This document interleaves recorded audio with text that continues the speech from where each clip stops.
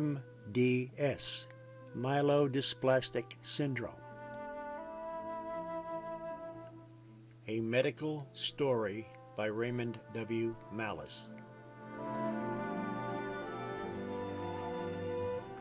There are many health aspects that individuals live with every day. They do not have to if they understand what opportunities are available to change the outcome. After today's presentation, you should be able to recognize and deal with the symptoms of an ever-increasing and insidious disease called Myleo Dysplastic Syndrome. Your quality of life can be improved with today's miracles of medicine.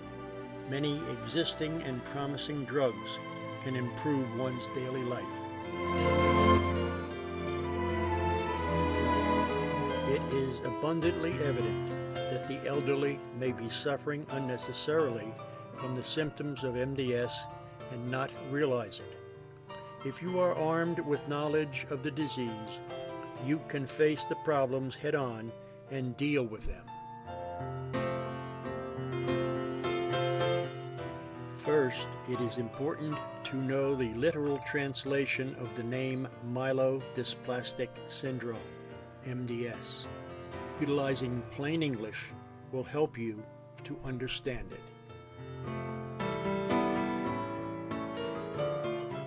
Every one of us has a very important part of our bones called marrow.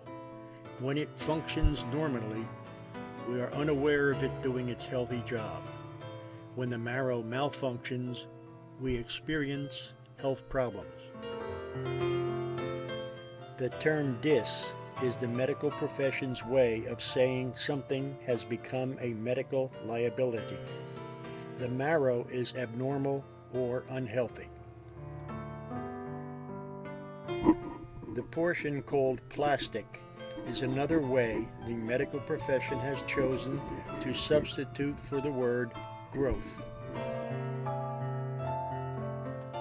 The word syndrome is a fancy medical term used to mean unknown.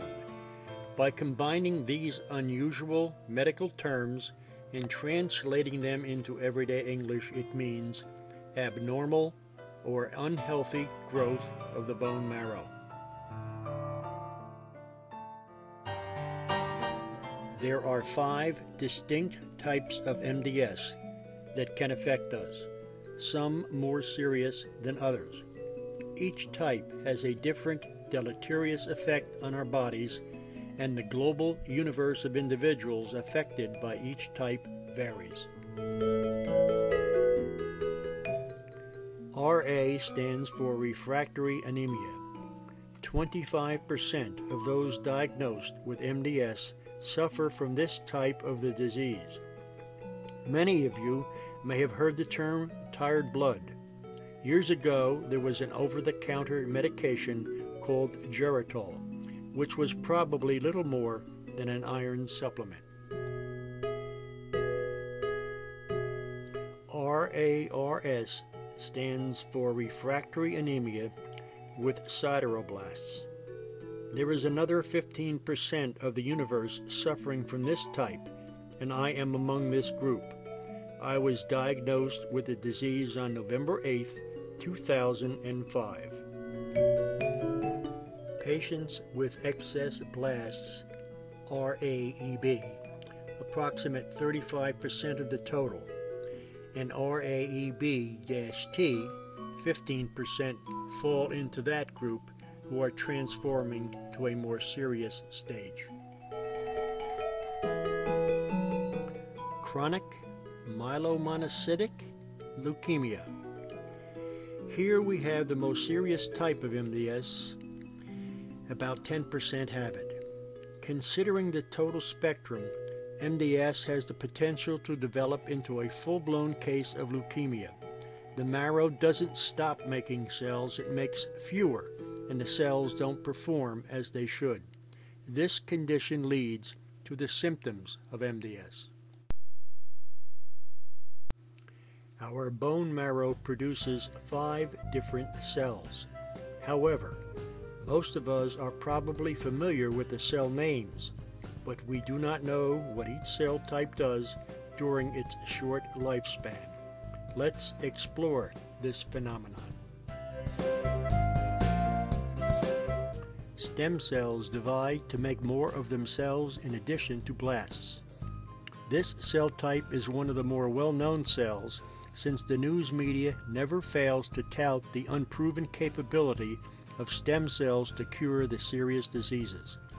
Its overall bodily function is probably at the top of our priority list.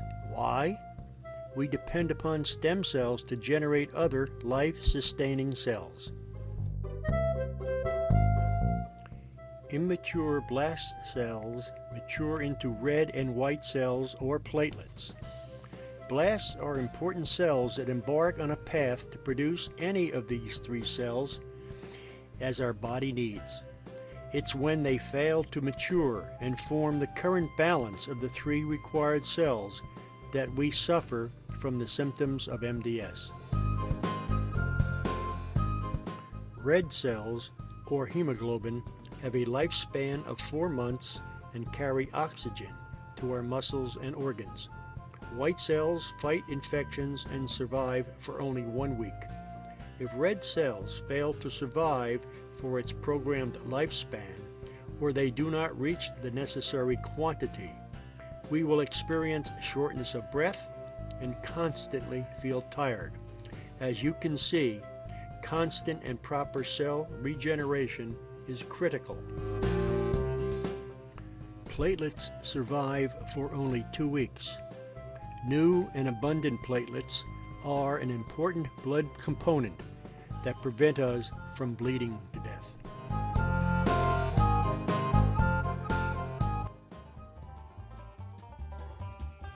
Some facts about MDS worth knowing. 4 of 5 patients do not know what caused it. 1 of 5 caused by other disease treatments. MDS is not contagious, nor is it passed through heredity. And a shocker, few doctors recognize MDS symptoms.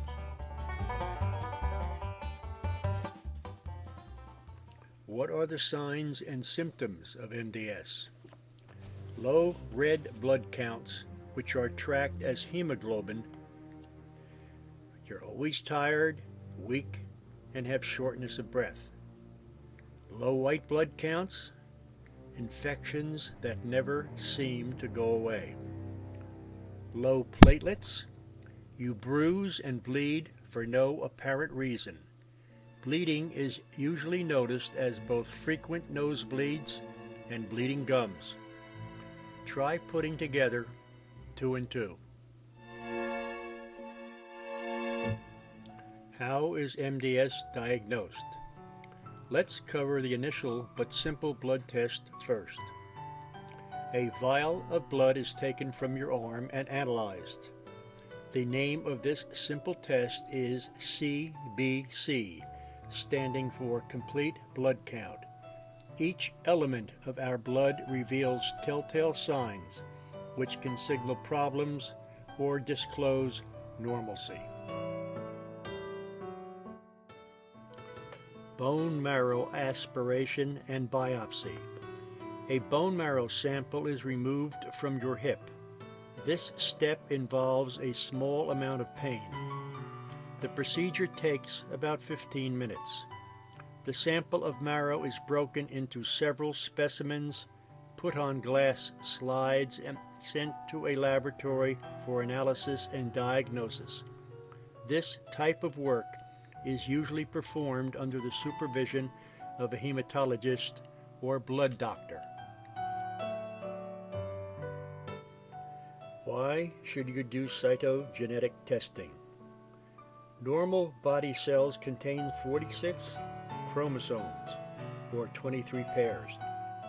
People with MDS are missing chromosomes 5 and 7, or they have an extra chromosome 8. Cytogenetic testing takes about 3 weeks to complete.